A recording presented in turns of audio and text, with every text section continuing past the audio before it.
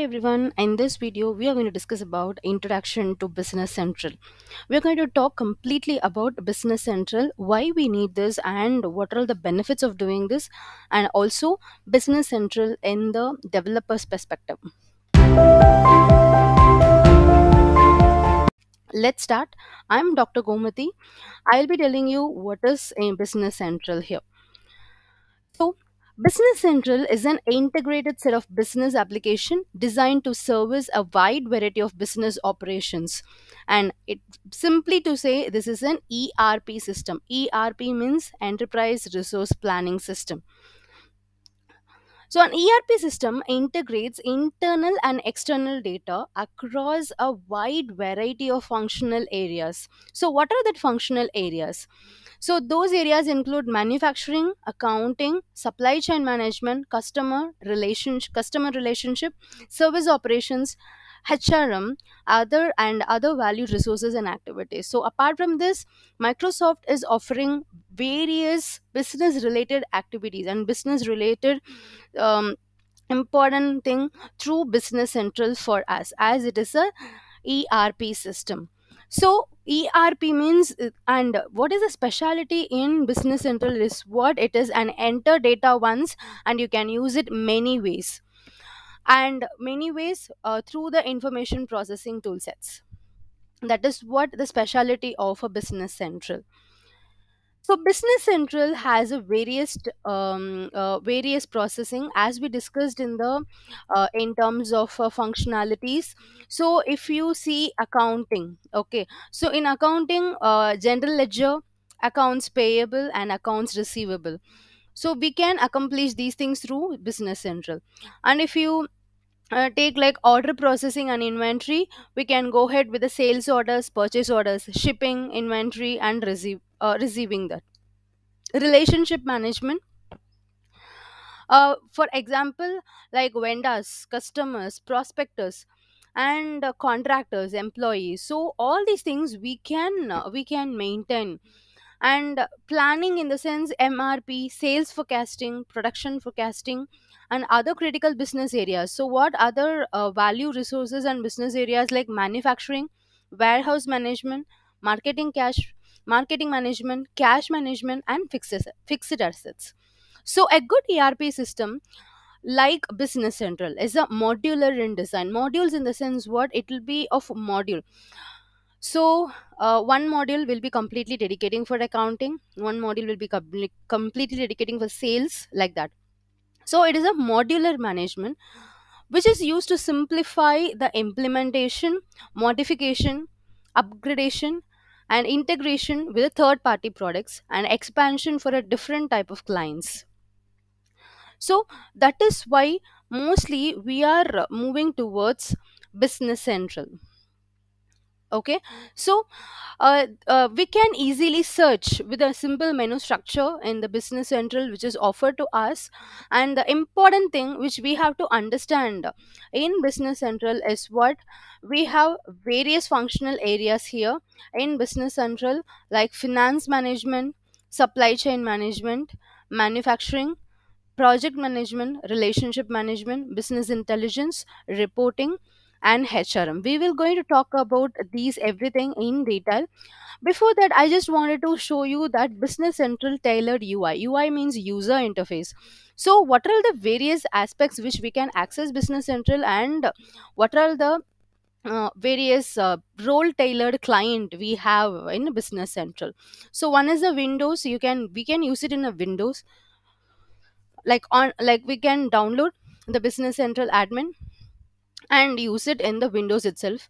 Web interaction, we can even use online, we can use it in the tablet, and also we can use it in the phone client. So these are all the various, this we call it as a role tailored client. Okay, so role tailored client, that is they are giving providing as a user interface in these four mediums. So let us just proceed with the Business Central, which is made up of these things. So let us first understand what is a financial management. So at the foundation of the ERP system, we can see this is a financial management, because any business, okay, that is managing finance is what the core of any business. So Irrespective of the business, the money must be kept flowing with a track of it. So, Business Central's financial management module contains the tool that help to manage the capital resources of the business. Okay, so these include all are part of the whole application. So if you want to manage your finance, you have to just manage many account related one, like general ledger, okay, which is used to manage the overall finance of the firm. If you talk about general ledger, okay, GL. And next one is the cash management and banking, which is for managing the inventory of a financial asset. Next is like accounts payable, for tracking the outgoing funds. Accounts receivable, to track the incoming revenue. Analytical accounting, this is for analyzing the various flows of fund. Multi-currency and multilingual, for supporting interaction and international business activities. Inventory and fixed assets, for managing inventories for goods and equipments. So all these things we can do it with the finance management, this particular module. Okay, as I told, everything is made up of a module, so we can accomplish through business management module. So next comes the supply chain management, which is what SCM. So some of the functions that are categorized as a part of Business Central supply chain management, such as sales and purchasing, which are actively used in almost every Business Central implementation. So the supply chain application in Business Central includes all or part of the applications like sales order processing and pricing, purchasing, warehouse management, and inventory management. So in SEM, you can see that this is sales and purchase, that is sales, purchase, warehouse management, and inventory. Okay, so if you take sales order processing and pricing, that is to support every business, that is heart of the every business, so it has to be supported. Next one is purchasing, that is for planning, entering, and processing purchase orders, everything. And if you take warehouse management, it includes receiving and shipping, for managing the receipt, retrieval, the shipment of the material, storage, everything. And if you take inventory management, this is for managing inventories of goods and materials. So you can understand that this is, as a whole, this is what very important for every business. So let us go to the next one, which is what the manufacturing. Business Central manufacturing is a general purpose to the appropriate for make to stock, that is MTS. We usually call it as an MTS. Okay, make to stock, make to order, and assemble to order, as well as various subset and combination of those things. Okay, so what are the functions which can be handled using this manufacturing model is what: product design, production scheduling, capacity, and supply requirement planning. So these three things we can definitely use it in the manufacturing part. So product design, like to it is used to structure management of product components and the flow management of manufacturing processes. Production scheduling, for the execution and tracking quantities and cost. And also it is used to track manufacturing resources, both on a constrained and unconstrained basis. Capacity and supply chain requirement, for tracking the intangible and tangible manufacturing resources. So the next one is what the project management. If you just see project management, this is an another module which is specifically consists of the job functionality that is supported by the research functionality. So the project management can be a short or a long term management. So they can be external, that is billable, or internal. Okay, internal project, it might be the internal project. So what are the various applications areas which this module is specifically used is was budgeting and cost tracking. So through project management you can do budgeting and cost tracking, scheduling and planning project activities, resource requirements and usage tracking, project accounting, and tracking the results. Okay, these are all possible with the project management. The next one is what the resource management. Business Central's resource management module is like a fully featured standalone Microsoft CRM system Okay, like customer relationship management system, and Dynamics 365 for sales and Dynamics 365 for marketing. So here it follows a specific two functionalities. One is the relationship management and service management. So relationship management in the sense for marketing campaign, customer activity tracking, and to-do list. Okay, under relationship management we have three things, that is marketing campaign, that is to plan and manage the promotion. The second one is customer activity tracking, to analyze customer orders. The third one is to do list, which is used to manage what is to be done, and also to track what has been done. The next one is the service management. This is a service contracts which is used to support the service operation. The second one is a labor and part consumption tracking. The third one is the planning and dispatching. This can be done with the relationship management module. And this is what very important, that is a business intelligence and business intelligence, and also reporting this together. Okay, because business intelligence, if you see, uh, it is a block within a business central module, which is difficult to physically identify as much. For example, if you have the data, if you want to forecast some data from that, you definitely need a business intelligence. You cannot do it by yourself like manually, though if you do it manually it cannot be 100% sure accurate. Okay, so most of the components that are used for BI and reporting purposes are scattered throughout various application menus. So you can find business intelligence for finance, for SEM. So we have, you can use this business intelligence and reporting for various other modules as well. Okay, so these business intelligence BI supports, it is specifically used for standard reporting, account schedules and analysis reporting, query, you can query and find it, analysis by dimensions, you can just analyze based on the embedded capability, and interfaces into the Microsoft Office 365. RDLC report, you can generate an RDLC report and a Word report. So that is what I told, you can embed with the Microsoft 365. Okay, so this is all about reporting and business management. And finally, to talk human resource management, this is actually a very small module, but it really relates to a critical component of any business, because employees are very important for any business.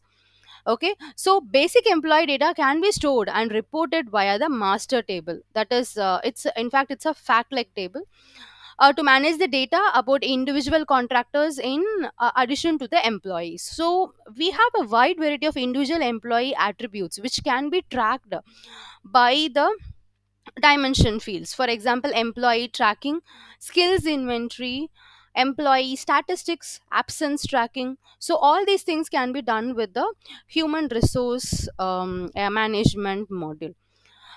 So as so far we have seen that these are all business central main modules. So as a developer, because we are going to create codes in a business central, so as a developer, okay, we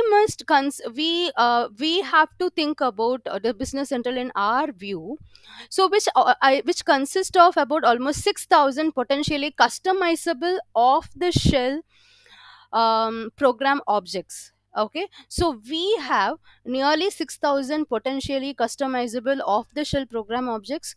We have IDE, which is integrated development environment, that is a Visual Studio Code to code in the business central. So we'll be doing all the code using a Visual Studio Code, which is used to which is allow us to modify the existing object. Existing object means Microsoft has already created few objects.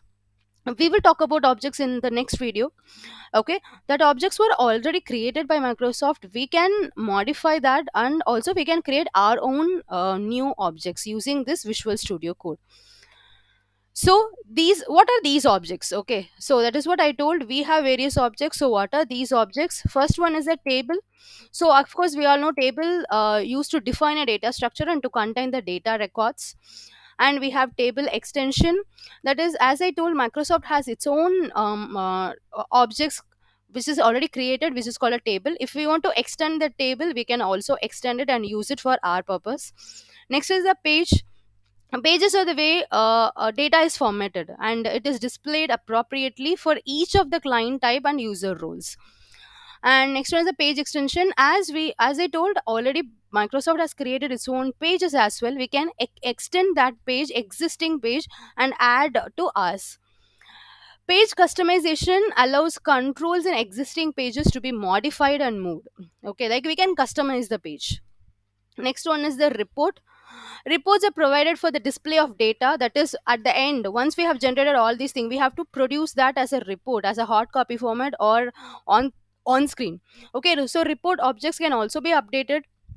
We can also update the data in the process with or without any data to be displayed. So these all are objects. Okay, we call it as an objects in AL, that is we call it as an object in BC. Next one is the code unit. Code unit or containers for a code that's been utilized by other objects. It's like a container, a block of code you'll be writing.